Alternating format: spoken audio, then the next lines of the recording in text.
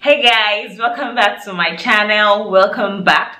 Thank you for joining me today and for watching this video. So today's topic, I want to address the issue of bloating and top 10 healthy foods that you think you can consume a lot of it, but no, sorry to burst your bubble, you can't consume a lot because these foods can make you bloated. So if you want to find out what these 10 food options are, please just keep on watching this video.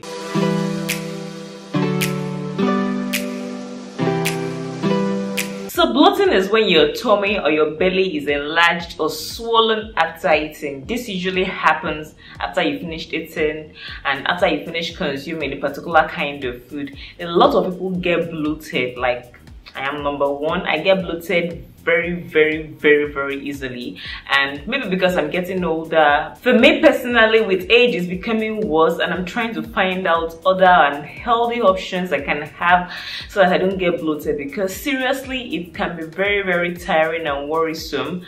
Bloating is usually when you have a lot of gas in your tummy and you have a lot of digestive issues. So it happens to a lot of people. Some people don't know what triggers it, but you need to listen to your body. You need to find out what really triggers bloating in the first place and how to get rid of it, because it can be very uncomfortable. For me, I find it really uncomfortable, and I just try to look for ways to tackle it. So before you just go eating anything and you just feel like, okay, because I'm on a diet or I'm on a weight loss journey, I can eat a lot of these things, you need to know these foods that can really make you bloated. It might not work for everybody, but most times it might make you bloated, so you really need to find out. So these are the top 10 foods that can make you bloated without your knowledge. The first food on my list is beans. I had this weird notion that if I consume a lot of beans, yes, because beans is healthy, it will make me add a lot of weight and everything is healthier than taking a lot of carbs and all that, but trust me, I was wrong. So beans are a type of legumes and they contain a lot of healthy and protein carbs. Let me just say, beans are like the right carbs you should eat and everything. It has a lot of fiber as well, but it doesn't just contain that as well. Apart from beans being very rich in fiber, it contains a lot of several vitamins and minerals. However, beans also contain some sugars called alpha galactosides, which belong to a group of carbs called FODMAPs. So for FODMAPs, which are fermentable fats or fermentable carbs, they find it difficult to get digested in your body. So you're taking a lot of carbs, but this kind of carbs escape digestion for one reason or the other, which scientists should actually let us know more of. So apart from you just taking your beans, you are taking a lot of things that are healthy. Unfortunately, a little bit of things that are actually unhealthy. So some things get digested, some actually naturally get not digested, so they kind of escape the digestive process. Let me just put it in the layman's language. They escape the digestive process and there's really nothing you can do about it. It's not you, it's because it is beans. That is the way beans is made. So these carbs escape digestion and then they are fermented by gut bacteria in your colon, and after this is done, what do you have? Gas, and a lot of gas. So it's not like you should not take beans, but don't go thinking that if you take a lot of beans it's healthier and that way you can escape getting fat and all that. You're escaping the fat, but that bloating will remain because you're just processing a lot of gas in your system. So if this small part of the carbohydrate that doesn't get digested is still in your system, you have a lot of bloating. I know a lot of people even didn't like beans growing up because they believe it gives them heartburn. People just naturally didn't like beans. I love beans a lot. I just felt there was nothing beans could do to me.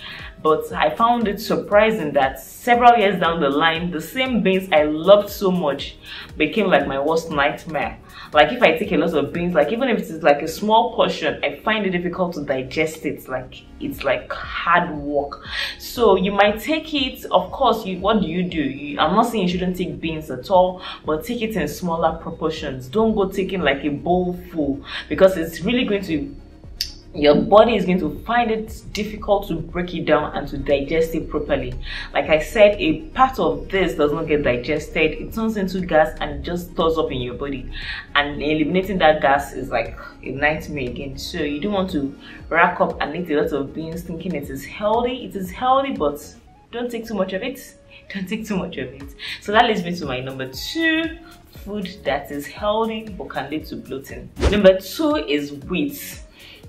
The first time someone told me, or someone came to my house and she saw me making like wheat as like a food to be taken with soup. That is very common here in Africa and Nigeria, where I come from. They are like wheat powders which you make and eat it with soup.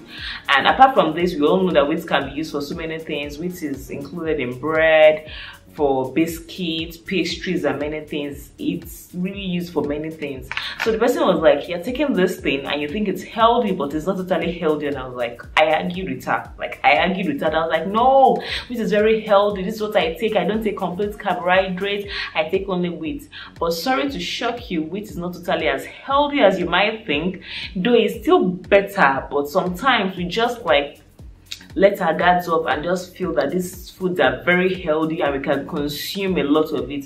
But sorry, wheat is not as healthy as you think, because it has a protein called gluten. These days, a lot of people are running away from gluten. So if you have gluten sensitivity, which happens to a lot of people, you might not just be listening to your body, but apparently it's been proven that about 40 to 50% of the people on planet Earth have gluten sensitivity. Who knew that? I never knew. I never bothered about gluten. I just hear about gluten. I want to avoid gluten, but I never really bothered because I was like, it doesn't affect me. But sorry, if you're not careful, you might be part of people that have gluten sensitivity. And what does this give you? It gives you a lot of gas, bloating, diarrhea in some people. Some people, they can't just even stand it. So you sometimes need to check what you're eating. Why you're getting bloated might just be as a result of that thing you consumed. You might be consuming wheat, and a lot of it you won't know that is actually leading to like bloating in your body. Number 3 is broccoli. Like, who knew? I would argue this too. Even now, I'm still like, really, how can you tell me broccoli is not as healthy as I think? Because it contains a lot of potassium, vitamin C, vitamin K. It has, or is very, very high in fiber. I felt, or to me, broccoli is one of the safest things you can eat. Even the taste for some people is like, you wouldn't want to eat it because it's kind of bland, but I'd rather like stack up on a lot of broccoli thinking I'm eating something very healthy. But sorry, broccoli also contains some FODMAPs. FODMAPs means some kind of like carbohydrates that escapes the route of digestion. So if you eat a lot of broccoli, you're stirring up carbohydrates in your body, which in the digestive process, they've just been like known to escape that process of digestion. So the more you eat it, the more you keep stirring up in your body and the more you get bloated. So it's not like you shouldn't eat it at all, because people will say, what then should I eat? Even the healthy options are like all gone. So what should I eat in the process? It's not as if you shouldn't eat it, but this is just to make you know that at the back of your mind, you should be careful. Don't just take a bowl full thinking that I have very healthy options, I can take it and nothing will happen to me. It might not make you necessarily fat, but it might make you bloated, which is highly uncomfortable, and you don't want that.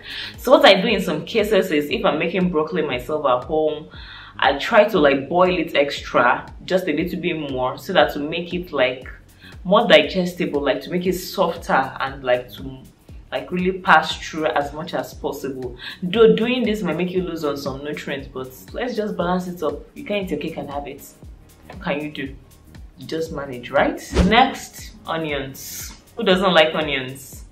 I love onions. I use onions in my food, like almost everything. I love it a lot because onions have a lot of properties. Like, it contains a lot of things. It contains sulfur. I use it for my skin, I use it for my hair, I consume it. But onions has a lot of dietary fiber, which also leads to bloating. Like, you're wondering, this is supposed to be helping me, but in this case it's also affecting me. Like, how would I deal with this? Unfortunately, onions can make you bloated as well. So you know what to do. You can eat it, but don't consume too much of it. That leads me to the next one. You'll be surprised. Garlic. Yes, garlic. I don't even know where to start from, but garlic also has a lot of FODMAPs, the like undigestible carbohydrates that kind of like escapes the digestive process and can like just stop in your body and make you bloated. So garlic too, sorry, can make you bloated if you take a lot of garlic. I'm not saying you shouldn't take garlic. I am someone that can't stay without garlic because of the health benefits, but I just want to let you know that if you take a lot of garlic, you might be bloated. So you might not know where the bloat is coming from, but check the food you eat. I'm sure it is from one of those foods. It's definitely in what you eat. It can't be you just sleeping and waking up and you're bloated. It's definitely from what you eat. So check what you eat and try to reduce it accordingly. If you notice that a lot of garlic is making you bloated, you might have to stop it, or you might have to just reduce the proportion you take. Next on my list is barley.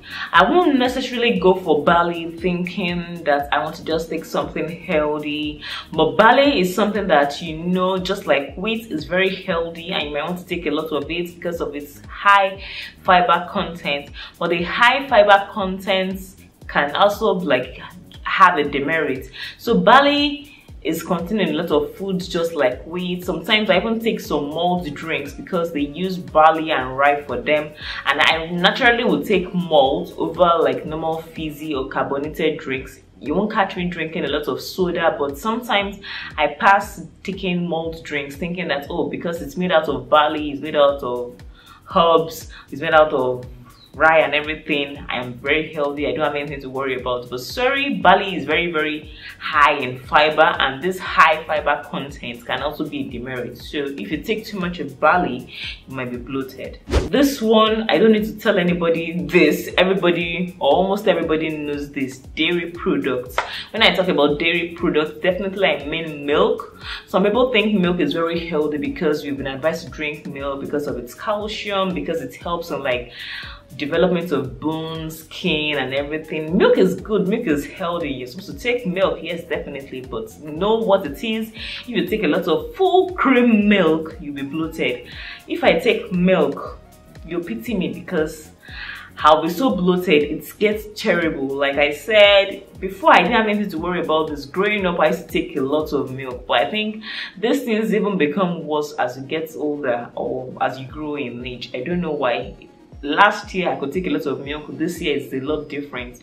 And it's been noted that about 75% of the world's population are lactose intolerant. Lactose intolerance means that you can't break down lactase, the fruit sugar or the sugar which is contained in milk.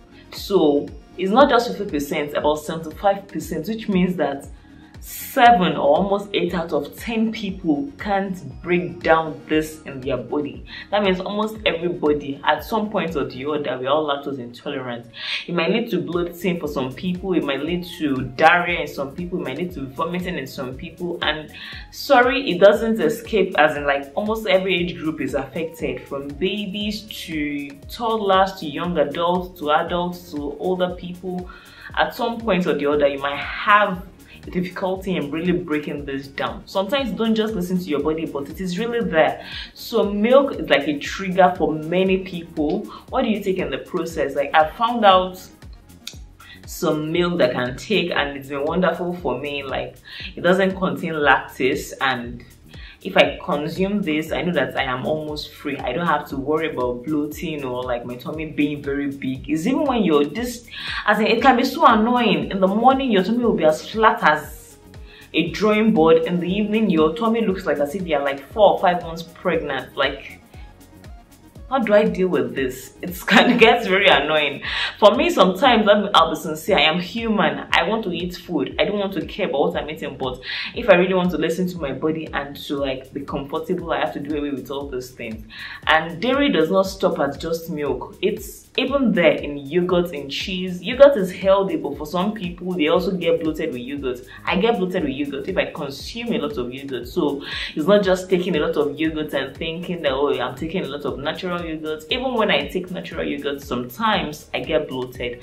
When I take cheese, I get bloated. So you have to watch what you're eating, because all those things are not totally healthy. I'm not saying it's unhealthy, but at the back of your mind, just know that you can't consume a lot of this. Take like little of bits of different things and just combine together to have a proper meal. Don't just go consuming a large proportion of this particular thing thinking that it's perfectly healthy. No. Your body is going to tell you that stop this, I have had enough of this, I can't break it down anymore. So you need to know what to do. Who knew about this coming? Apples. Apples are like the most popular fruits in the world, but apples are not totally safe for consumption. They say that an apple a day keeps the doctor away. I attest to it. Yes, I agree with it, but taking 10 apples in a day, I won't advise you to do that. This is because apples contain fructose, which can become highly uncomfortable, and sometimes your body cannot digest fructose. Yes, apples are a culprit as well. Apples are very good because they have a lot of fiber, they have a lot of antioxidants, they have a lot of vitamin C.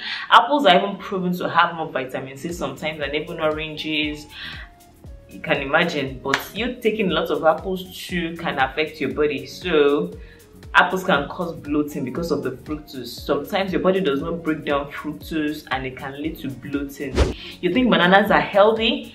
They are healthy. I'm not saying they are not healthy, but taking too much bananas will affect you. If I take more than 1 or 2 bananas in a day, my body tells me that no, you've had too much. Bananas also contains fructose, even much more than apples, and it's very high, like very high. I've known a lot of people that find it difficult to like break down and to like digest bananas. I am one of them. If I want to have bananas, I take just a bit.